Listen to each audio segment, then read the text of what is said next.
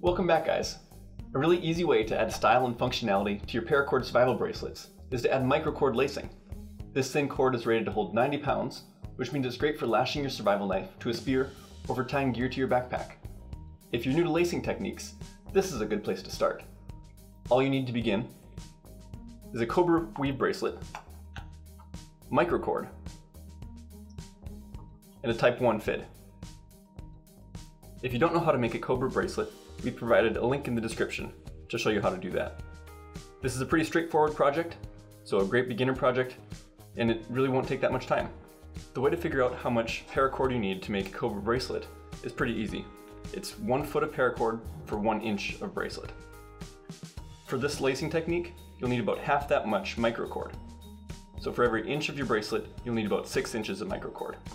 I've got here about an 8-inch bracelet, so I'm going to measure out 4 feet of microcord. And I'll just take a little extra to make sure I have enough. Start by inserting one end of your microcord into your fid. In the other end, tie a knot, just a simple overhand knot near the end. Then on the back side of your bracelet, we'll be starting on the side of the bracelet that does not have the melted ends. Flip it over to the back, and in one of your first bumps on the side, pull your microcord all the way through. We'll be melting the end later, but that knot will be enough for now.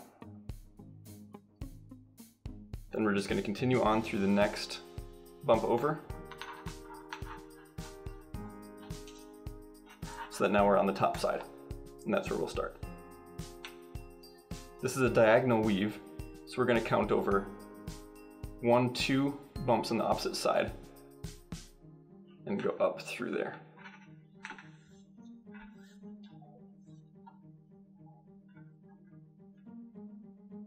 Then we're going to go back 1 and down through again.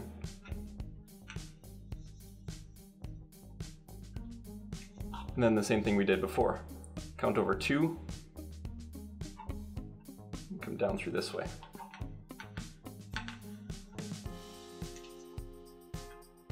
Back 1.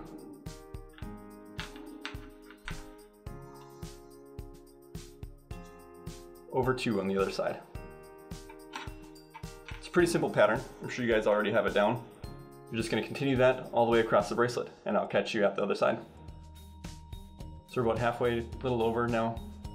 We see this nice crisscross pattern developing. Just continuing on. One of the reasons it's beneficial to carry some microcord with you is that sometimes you need a smaller diameter cord than 550. Say you're tying a small thing together or doing some clothing repair. 95 is going to work a lot better for that than 550 would. You can always pull the inner strands out of 550, but sometimes it's just nice to have another option of cord along with you. So this is a nice bracelet just to wear with you camping or just to even keep in the bottom of your bag. So now I'm down at the end of the bracelet.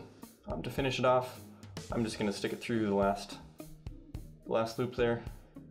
And then on the bottom side, I'm just going to tuck it under a couple of the center strands.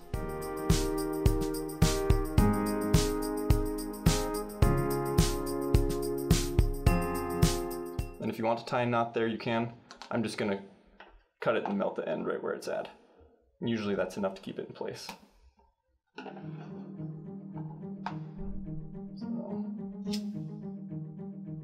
give a little bead there so it won't pull through. And I can do the same with the other side.